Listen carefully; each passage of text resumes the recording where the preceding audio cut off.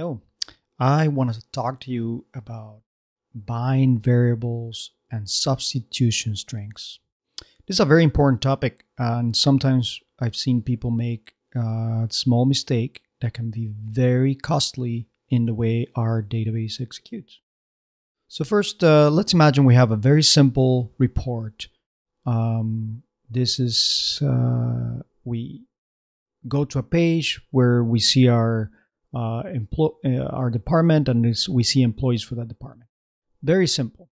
So we would normally start something with a query like this, right? That's all we would do. Very straightforward.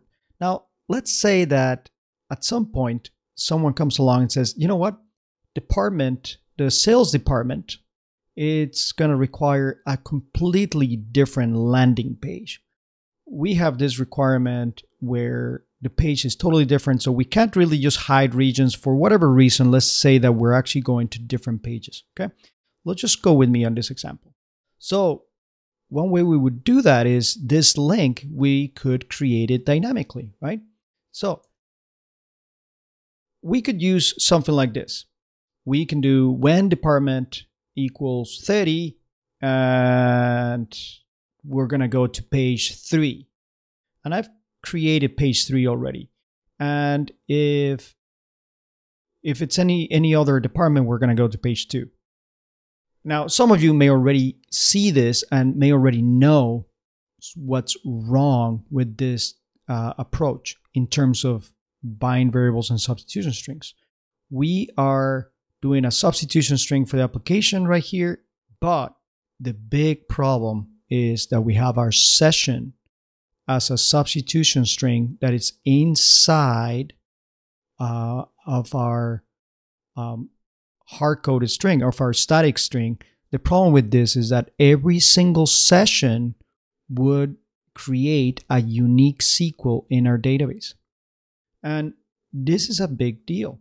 Now, I'm gonna try to show you why. So first, let's just quickly modify this. We're gonna switch this guy around, and when we switch the query, we get this link column. That's the one we're gonna use now. I'm gonna switch this to be a link column. We're gonna specify the target. The target is the URL because we are creating the complete URL ourselves. I have a nice edit button substitution string already defined, so I can get a pretty icon. And you know what? I'm gonna switch this one from link to plain text so that now they look totally different. Okay, so I'm gonna leave the link at the end so that it's clear. Now, before I run this, I'm gonna do one more thing. I'm gonna go into this query and I'm going to add a comment. And I'm just gonna say Jorge as the comment. The reason I'm going to do that is I want to be able to find this in the SQL area of the Oracle database. So I'm going to log in a system. And I'm going to use a query that I already have here where I can query my SQL area. And SQL area, if you're not familiar with that, it's a view that holds all the information about the queries that are running in our system. And basically it's going to have this SQL text is going to hold the query that we ran up to 1,000 bytes. If it's larger than that, we can see it in full text. We're going to have a unique SQL ID that Oracle specifies. But more interesting right now for us to verify what I'm going to explain is that we have how many times the records have been fetched, and how many times this particular SQL statement has been executed, the executions for that SQL statement. So if I run my query here, what I want is, there's a lot of SQL statements in there, and I want those that have that do not have SQL area in them, because I don't want to see this SQL itself. But I do want those SQLs that have Jorge in them, which is the comment I added, right? So if I run this, view SQL counts. And I gotta change to my SQL directory. All right, great. So view SQL counts. There's no row selected. I'm gonna use the repeat command in SQL. Repeat command will allow us to repeat whatever SQL we have for as many times as we specify in the first parameter, and then it's gonna sleep for a while. So what I'm gonna say here is I'm gonna say repeat. Let's just repeat it 100 times and sleep 2 seconds. Okay, no rows, and you see how here's running. I'm gonna go back here. I'm gonna save this, and at that point, Apex 5 already parsed that query. So if I go back here, we're actually getting 2 rows. So that's kind of interesting. One row is with this, oh, my select. Now I'm breaking this. There you go. I did Control C to stop it. But one row is this validation that may have happened here where it uses as a sub-select. And we can see here that the fetches and the executions are 0. We can see how many times data has been fetched. Fetch is 0. Executions is set to 0. So it hasn't really executed. It only got parsed. All right. So let's go back here. We can save it. We run it. And when I run this query, here's what happened. We have 4 rows here. And if I go and run our query again, for one reason or another, Apex happens to do an extra fetch, probably just to make sure it's all done. I couldn't really explain it.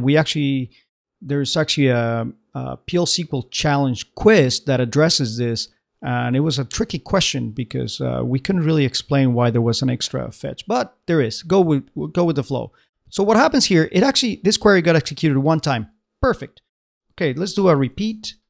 Let's repeat it 50 times, 2 seconds. All right, so there it is. It's repeating.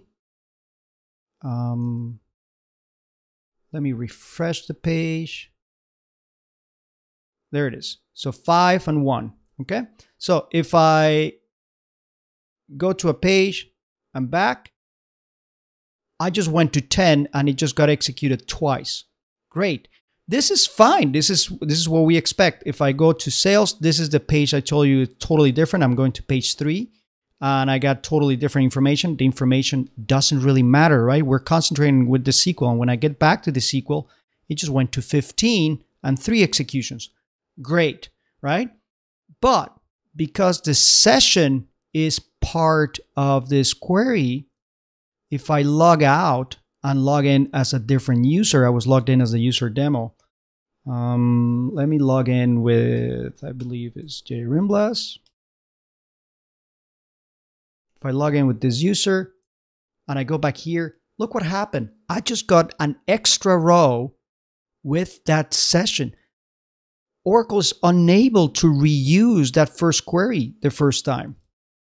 So if I edit the row and click back, it just executed twice and 10. Let's go back to demo.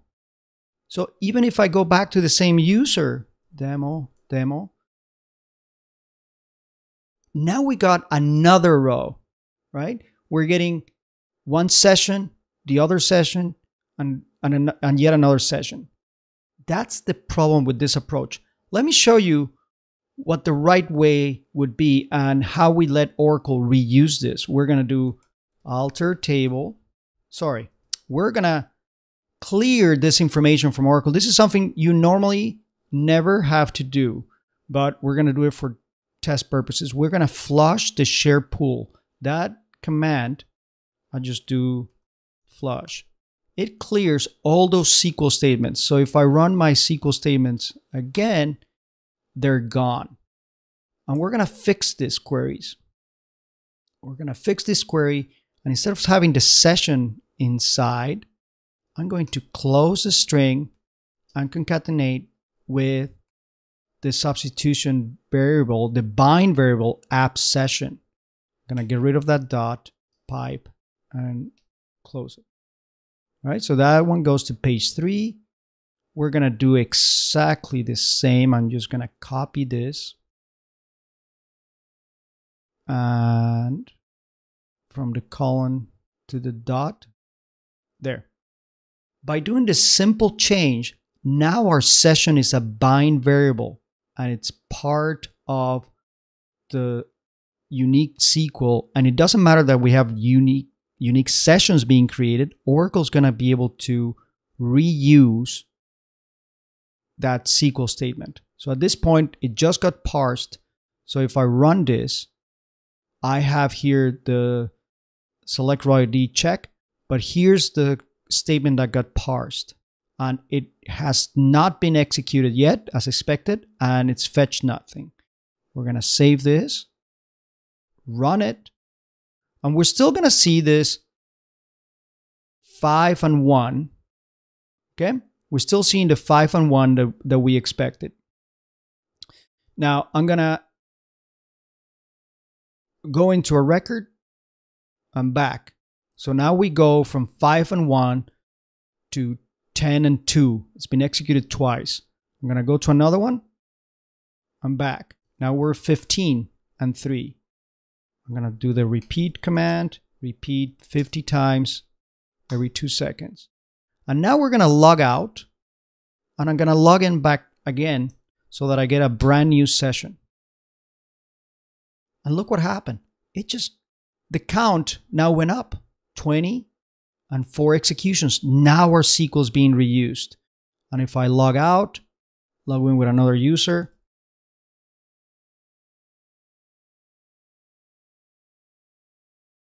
and now we went to 25 and 5. We're getting a little problem there with the repeat. Not to worry, 25 and 5. And you see how the other SQLs dropped off and they went away?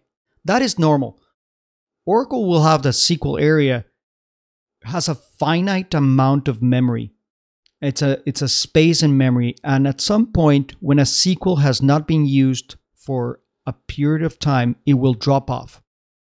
There's only so much space. The problem with having the session as part of the query and becoming a unique SQL is that now we're flooding that memory, that shared pool space is being flooded, and we're degrading performance because SQLs that should have stayed in memory, now they don't fit and they need to be parsed again. There has to be a hard parse again, as opposed to being a match, which becomes a soft patch, a soft match, and the query can be reused. Finally, I'm gonna refer you to these blog posts. One is by Connor McDonald. It's a wonderful blog post where he says, parsing, no big deal, huh? So it's exactly this example, this situation, where he goes ahead and runs a SQL with hard parsing that has binds, one that does not because he's concatenating, and he shows the difference in timing and says, oh, okay, yeah, whatever. We say, well, it's not that fast, but what if we were doing a very complex SQL that is parsing, for example, something like all objects and segments and whatnot? And it says, well, the difference is between 1 second to 10 hours. I'll leave this in the notes. This is a wonderful blog post that really drives the problem home. And there's another blog post here by Tony Andrews, which is exactly what I just demoed. In this case, he's using a slightly different example. Also, he uses the session, but he starts using what if you're doing classes and what if you're using other values and other things. So it's worth a read just to drive the point home. So keep it in mind. Be careful how you build your links. Be careful how you concatenate things. And your applications will run a lot better. Thanks for watching.